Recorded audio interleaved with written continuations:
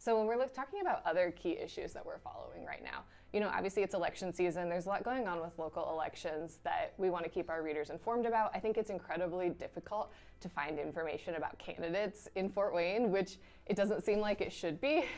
And so we just want to help people identify, where do these candidates stand and what can we prepare them for at the elections this fall. But another thing that we're seeing, I think, as a hot topic is obviously housing. That's been a huge issue with the Fort Wayne Media Collaborative as well. This year, the collaborative's covering housing, evictions, and neighborhoods.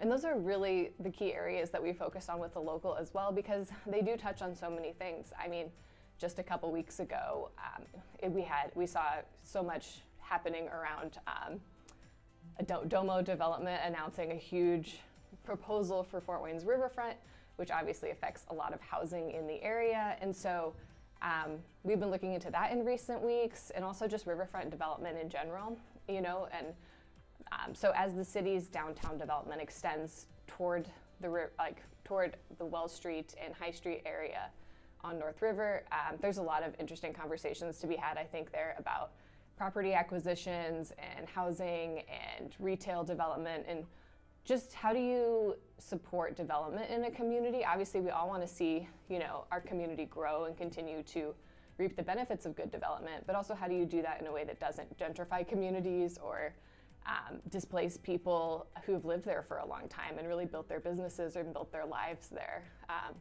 So those are key stories that we're following.